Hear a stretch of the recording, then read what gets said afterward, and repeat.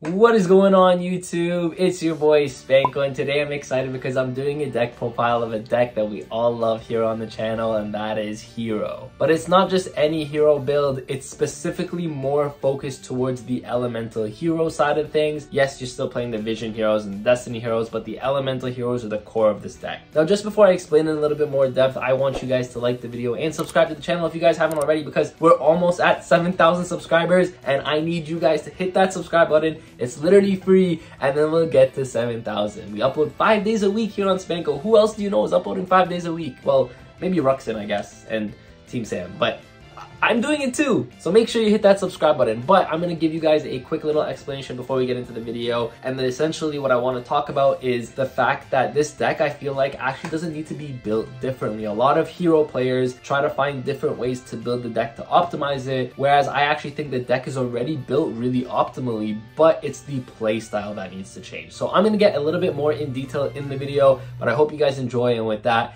let's get into the deck profile. So this is it, the new era of the hero deck profile. This deck is going to look kind of standard in a lot of ways, but there's also some other things that are a little bit different. On top of that, the most important thing about this deck now is you just have to play it differently. It's not like your typical standard hero where you're just gonna combo off and you're gonna lose to Nibiru. You're like, where the hero boards, the best ones are just Nibiru token pass. You never want that to happen. And honestly, in a format like today's format where Nibiru is relevant, you have hand traps that are relevant, you have DD Crow that is relevant, there are just so many different cards that are just gonna straight up blow you out, and you do not want that to happen. A card like Super Poly is still at 3. Do you really want to lose your DPE and Dark Law to a Super Poly? No. So for that reason, you do want to change up how this deck is played, and this is the perfect list to do so. So I'm going to go through the deck profile here real quick because it's a very standard hero profile for the most part. However, I am later on in the video going to talk a little bit more in depth about the new play style of hero. So we're starting off here with triple Stratos. You know how every deck has a Stratos? Like they have a card that people call a Stratos? Well, this is the Stratos of Stratos. We have triple Shadow Mist. Shadow Mist at 3 is very important in this build. We're playing 1 Solid Soldier, 1 Liquid Soldier, 1 Honest Neos, and 3 Crosskeeper. Now, why are we playing 3 Crosskeeper? I'll explain that in a little bit, but it does get your Shadow Mist out of your hand, which is really powerful because then you can get to your mass change. On top of that, you guys can see this is more of an elemental hero heavy build, and the reason for that is because you can now incorporate more search cards in the deck, more cards to deck thin, and just cards to just bait out hand traps your opponent might have. So with that being said, that's the elemental hero lineup plus the Crosskeepers, which is an honorary elemental hero. And then we're playing the typical Vision Hero package. We're playing 3 Vision Hero Ferris, 2 Vision Hero Vion, and 1 Increase. The really cool thing about playing 1 Increase in this build is that you're playing 45, so it's actually a lot less likely to draw the 1 Increase. You could be playing 2, but I just wanted to keep it at 45. I didn't want to play 46, so that's why I'm playing just the 1, but I think the 1 is just all you need. Then we're playing a small Destiny Hero package, 2 Malicious, 1 Denier, as well as 1 Celestial. We're not playing Dasher, you don't need it in this deck. Malicious is going to be your Destiny Hero for your DPE, so this is all you need, but I do still like playing the Celestial, especially in the mid to late game. Getting a free draw 2 is never a bad thing. And that's it for your monsters. This is your monster count. You're not playing hand traps. The reason for that is you really do want to go first with this deck. You want to focus on going first, but the thing is, keep in mind, you're still playing hero, so if you are forced to go second, even without any hand traps, you have access to a lot of powerful cards that can help you break boards and OTK your opponent.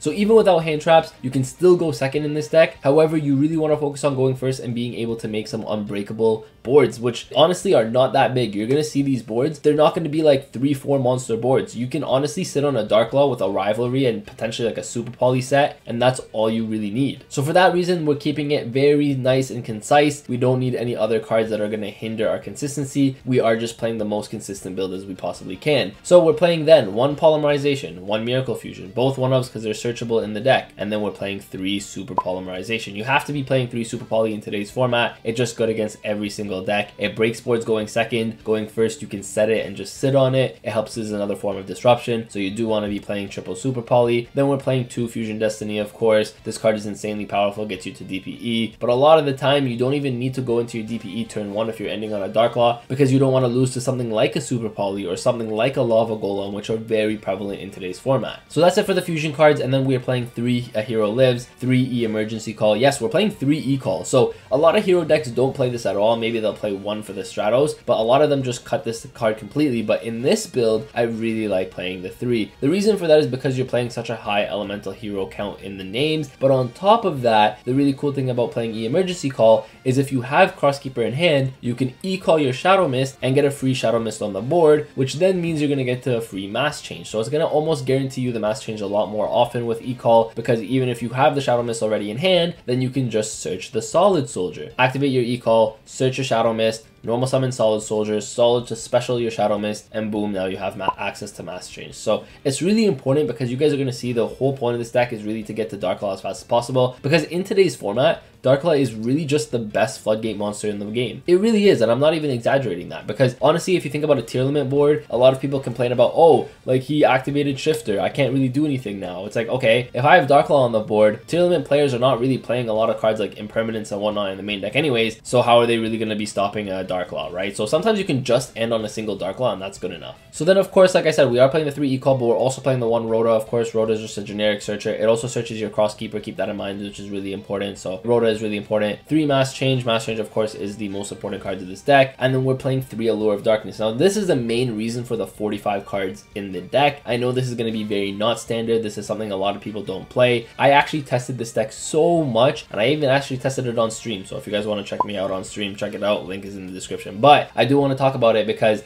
there was actually a point where I was playing Prod of Prosperity in this deck because I was like, man, the only thing with Hero is, yes, it's a consistent deck, but sometimes you just need that one card to make your boards unbreakable. So what I mean by that is, imagine you're playing Hero and you end on your Darklaw board, right? And let's say you have a Darklaw, and then you're like, oh, but you know, Darklaw plus Rivalry would just be the game-winning play. Like, you know, my opponent would never be able to play around that. Or Darklaw plus Super Poly would be more than enough to win a game. But sometimes you can get access to your Darklaw, but cards like Super Poly, cards like Rivalry, which you guys are going to see, we play 3 of here, of course, these are not searchable cards. So how do we get to these cards? And that's what the Allure of Darkness is for. Tried Pot of Prosperity out as well. Prosperity was pretty good for me. The only thing that I noticed about Prosperity is it kills your extra deck too fast. And the thing is with this extra deck, you really need the versatility in it. So you don't want to lose a lot of your cards to Prosperity. I hate to say it because I did try it and I thought it was a really good idea, but I think Allure of Darkness, after a while of testing, I think this is the way to go. Think about it. All of your hero cards here, well, most of them, not all of them, but a lot of them are dark monsters, right? Sometimes you have the extra Ferrises in deck that you're not really going to be using. You can use Allure of Darkness on these. You can use Allure of Darkness on extra Crosskeepers in your hand. That's why we're playing 3. Honestly, we're playing 4 Destiny Hero monsters because of the Allure. If I have a Destiny Hero Celestial in my hand, let's just say I draw it,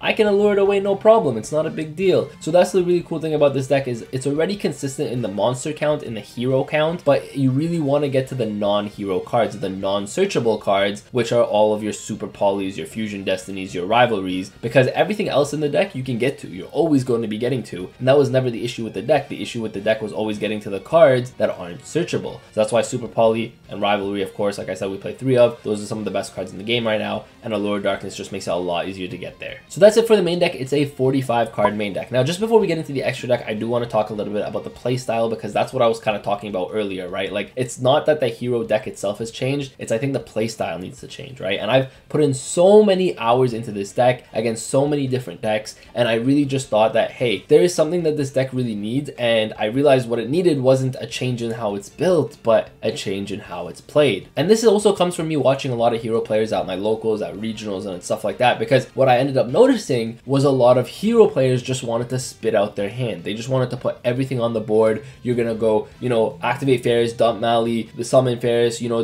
the whole Vision hero play, Cross Crusader, summon Mali, blah, blah, blah. And I'm like, okay, so you're gonna get hit with a nib halfway through and your combo's over, really, right? And you don't want that to happen. Now, let's say your opponent doesn't have nib. Let's say you end on Cross Crusader, DP, Darklaw. Okay, they go Super Poly. Every deck is playing 3 Super Poly. Like, think about tier limits. It's a fusion-based deck. It's going to be playing 3 Super Poly. Even a lot of Sprite decks now are playing Super Poly Dark Ruler in the deck. Why would I go through all these combos, all these plays, put everything that I have in my hand on the board just to lose to a single card? That's not the way I think you should be playing Hero anymore. And the reason I'm playing cards like Allure here is because that kind of supplements the way I think Hero needs to be played in today's format. So I was testing a lot against tier limits, and I really wanted to see if Darklaw was enough. So in my testing, I noticed if I could end on boards with just a Darklaw and then sit on a Super Poly, or just a Darklaw and then sit on a Rivalry, sometimes I'd have a Dark Law and sit on a mass change as well, because if they have any sort of out for your Dark Law, let's say they have the Dark Ruler, you can mass change your Dark Law into a second Dark Law. So that's the thing, right? Like if you just end on a card or a way to stick that Dark Law on the board, that's all you really need. And then you're going to be ending on Shadow Mist on your board a lot of the time, so when you mass change on your opponent's turn, you're going to be able to search your Honest Neos, and if you're searching your Honest Neos, you also know that Dark Law is not going to be attacked over, which is really, really important, right? It's something that you should consider. So what I really noticed was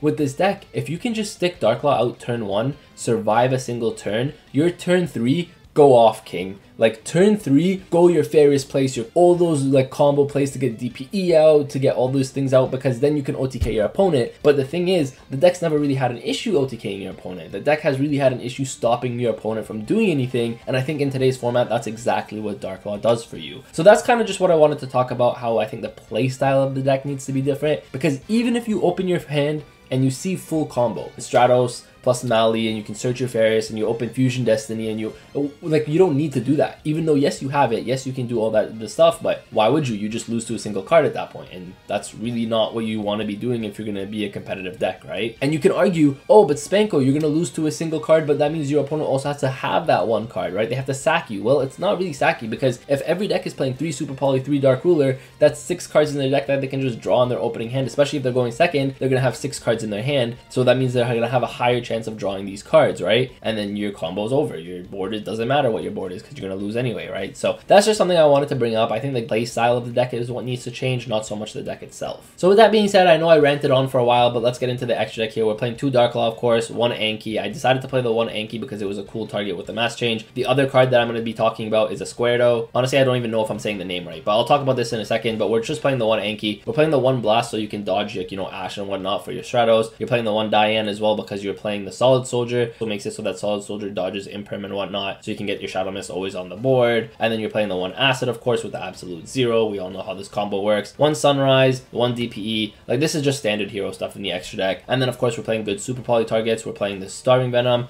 the Mud Dragon, as well as the Garura. These are the 3 that you need to be playing if you're playing Super Poly. This essentially guarantees that you're going to break every single board with Super Poly, so you need to be playing these 3. And then you're playing the 1 Cross Crusader, the 1 Wonder Driver, as well as the 1 Dread Decimator. Now, this is what I wanted to talk about. Dread Decimator is probably the one you can cut, but you can also potentially cut the Anki, because Esquirdo is a thing, whatever, this one, okay? I don't know how to say the name, but this one is a thing. Now, this one's really cool because it is a Super Poly target as well, because all you need is an Elemental Hero monster, which is pretty much like half of your deck, and then any Dark monster. So you can use one of your opponent's Dark monsters to make this card, so it's really good. It also becomes a big body for you because it gains 100 attack for each Elemental Hero monster in your graveyard, which means that if you have your Stratos, you have your Shadow Mist in your graveyard, he's going to become a big body, right? So that's a really cool thing about him. He's just another Super Poly target for you. So if you wanted to, you could play this over something like an Anki, or you can play this over something like a Dread Decimator. It's really up to you. Dread Decimator kind of has the same effect about the attack gain with this card. That's kind of why I'm not playing this card. I just thought a Link monster would be better than a Fusion monster. But the other synergy with this card specifically is because it's an elemental hero in its name, unlike Anki, which is a masked hero. It being an elemental hero means that if you do summon it, then you get to use the Crosskeeper effect to essentially draw 2 cards and then put 1 card from your hand